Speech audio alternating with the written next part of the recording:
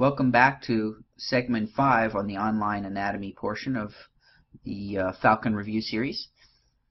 Let's move into folding and take the embryo to a three-dimensional structure from 2 dimensions. We'll start by focusing in with a question. An 8-month pregnant woman went for a prenatal checkup. The physician ordered an ultrasound and found that the baby's small intestines were herniating into the amniotic cavity and bathed in amniotic fluid. The condition was diagnosed as a gastroschisis. This condition is due to the faulty development of... The answer is D, lateral folds. As we move from week 3 into week 4, the folding of the embryo starts to take an important role. It's at the end of this 3rd week that flat embryonic disc will become cylindrical because of the overwhelming growth rate that will happen to cause the head fold, tail fold, and 2 lateral folds. It's the prolific growth of the neural tube that's going to start forcing the head and tail folds in the rostral and caudal plane. Looking at this first image, the yolk sac, connecting stalk, and the cut plane, we need to get a 2-dimensional embryo into this 3-dimensional view.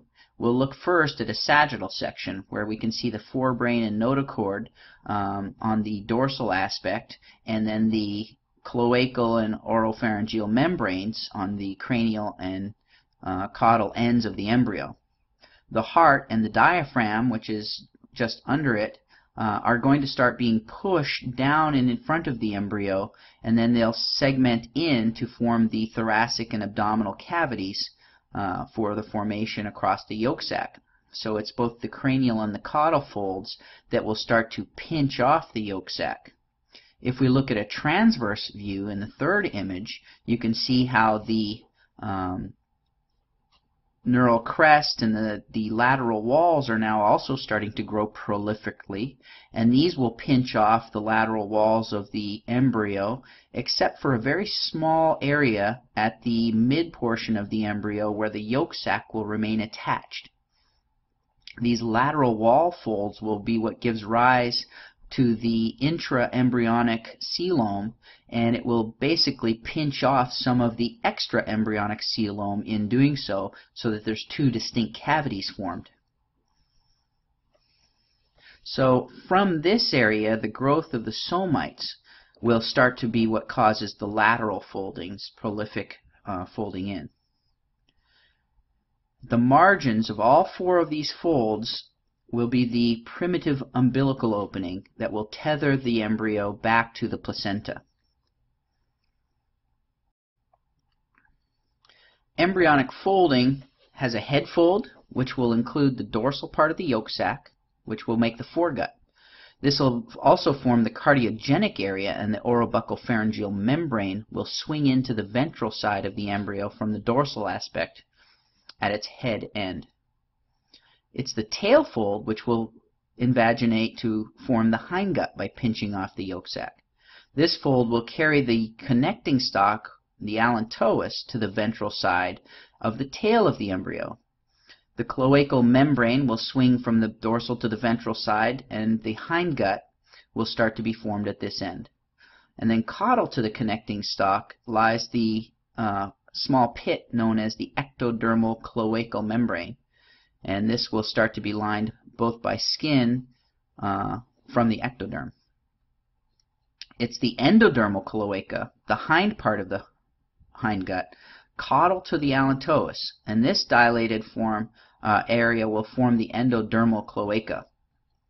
Where the lateral folds will come and enclose them as part of the yolk sac, this will be known as the midgut, which will lie between the foregut and the hindgut.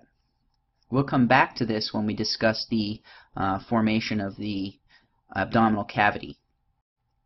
There's several folding problems that are really critical for you to understand for the USMLE Step 1. One is that there's gastroschisis that can be formed, or epigastric hernias. These are going to be defective developments of the anterior abdominal wall, and the abdominal contents will herniate through these gaps. And they're because of the faulty development of the lateral folding. The small intestines will oftentimes herniate into the amniotic fluid, and then this can be detected prenatally by ultrasound, and the defect usually occurs on the right side near the median plane of the umbilical cord. Here we're looking at two possibilities as a result of lateral folding errors. One is the omphalocele, and in this case the omphalocele is a herniation into the umbilical cord,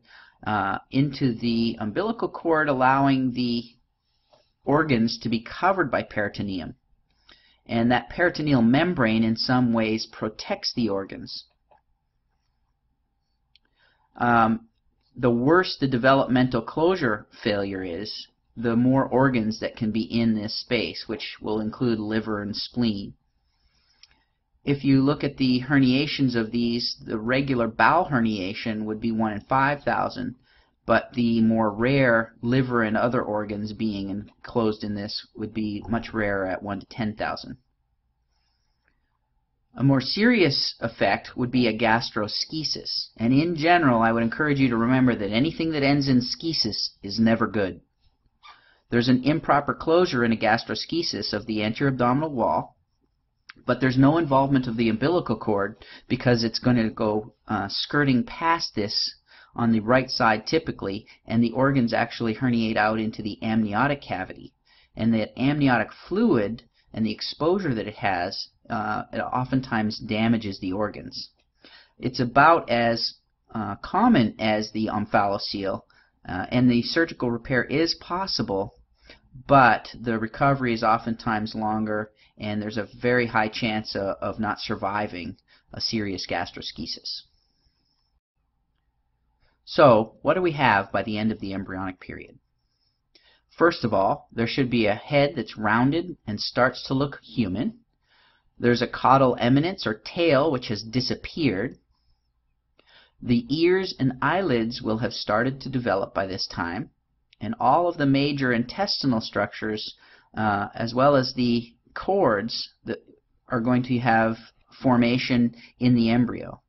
In fact, at the end of this period, there'll be a physiologic herniation where the embryo's internal organs are growing so quickly that they just don't fit inside the abdominal cavity, so they naturally herniate out into the umbilical cord. With ultrasound exam, the pregnant uterus between the 5th and 8th week of pregnancy will help them to confirm pregnancy and estimate the correct duration of the pregnancy time.